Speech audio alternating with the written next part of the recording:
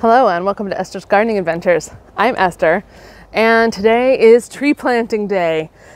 So if you've been following my channel and my sort of adventures, one of my goals this year, in addition to having a community garden that I'm building out, is to, at home, is to make my backyard beautiful in a place that I love to be in and is full of native plants and trees and shrubs and other things that's beneficial to the local wildlife and just as pretty as well.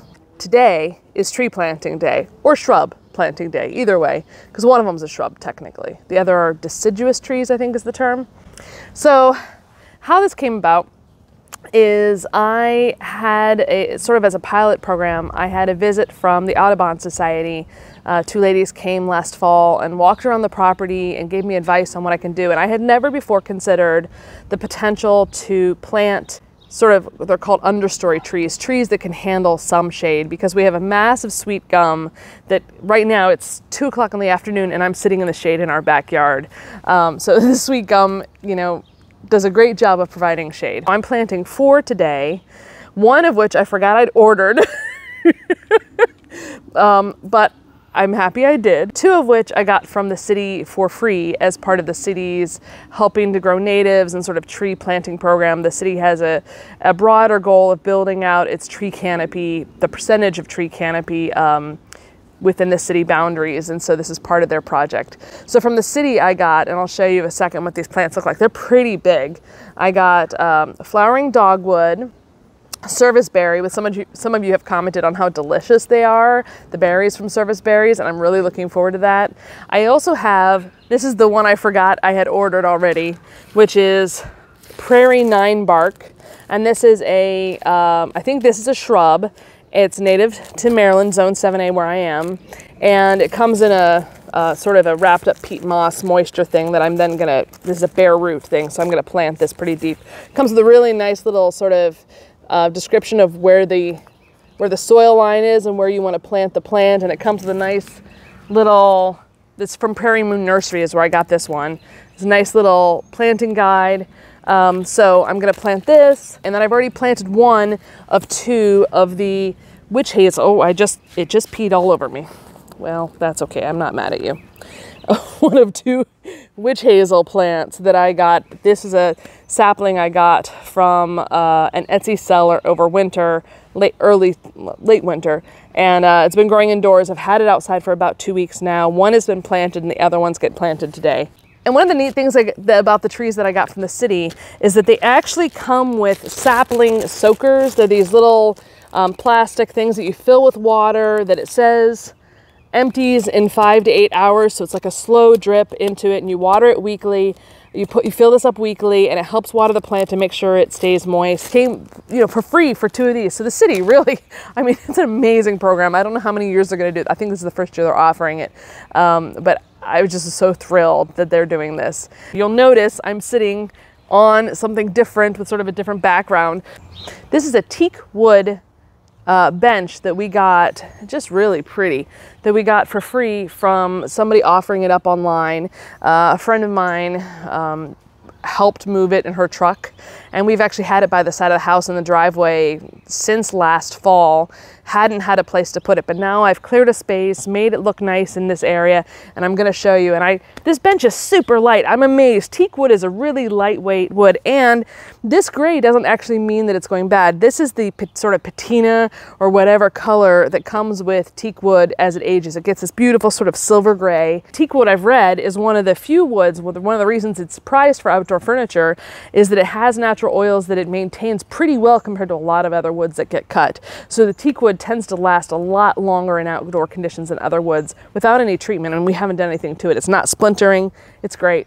I also want to show you what I've done with this little patio area in the backyard. Well, it's a little messy right now, but here it is. So this, I put cardboard underneath, and then I put that leaf grow compost on top, which Lilu is enjoying at the moment. And then I created sort of a path into this patio. Well, before even this area was full of weeds.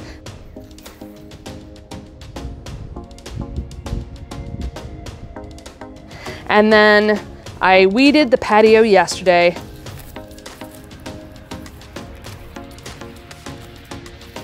swept it off, although some of the dirt got tracked on there by the dogs playing around. And then I put cardboard down, like you saw me do in the last video I did, where I made, 2 videos ago, where I made a backyard bed over there, if you recall. And so I plan on putting like flowers and one of the plants I'm planning on growing, one of those trees or shrubs over here. And then I added, this is a square foot garden, a 4x4 bed that I had where River Song is hanging out in, that I had kept many of my lettuces that the groundhog just enjoyed way too much. So actually I'm gonna still have wildflowers there, native plants, but for now I don't have anything planted there, but I put mulch and cardboard around it just to make the whole area look better.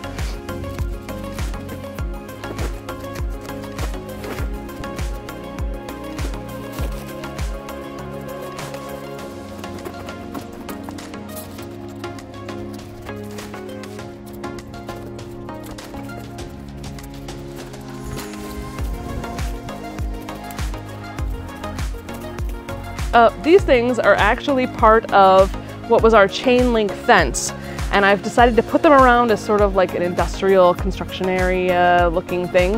And I think I'm gonna paint these in either like a slate blue to kind of match the shed, or like a dark gray, but like a proper gray, not like a rusty gray.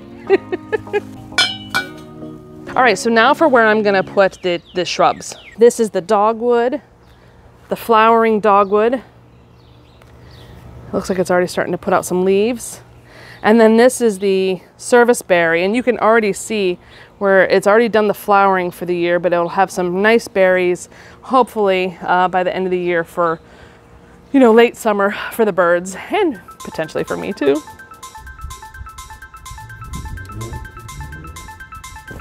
The instructions that came with the tree said to dig the hole as shallow, about the depth of the container itself, and to dig it about 2 to 3 times the width of the container. So I did that, and then I had my husband come out and help me figure out where the tree was straight, and then I started backfilling in the soil and adding water as I went to help get rid of air pockets in it.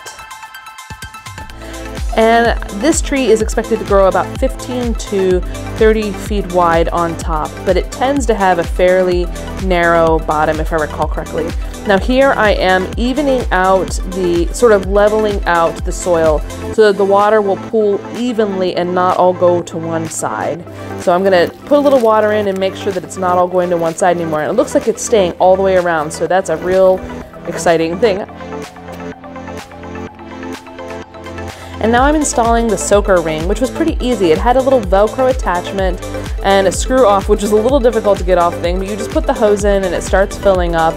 And yeah, it was pretty easy to fill up, honestly. I made sure there weren't any air pockets and things like that, but filled up pretty quick. Next up is the witch hazel plant. Now, because this is a smaller sapling, I didn't have to dig as big of a hole, but I still dug it about twice the width of the plant itself.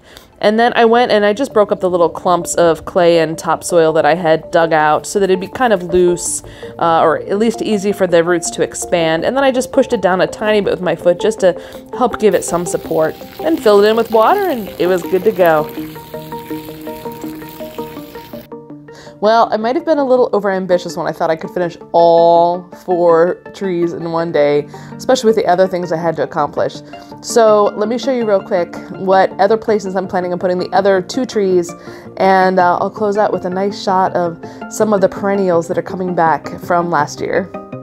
So here on the left is where I'm going to be planting the serviceberry, and on the right you can see where I just planted the witch hazel that I just showed a clip of. And then I'm going to plant the common 9-bark over here.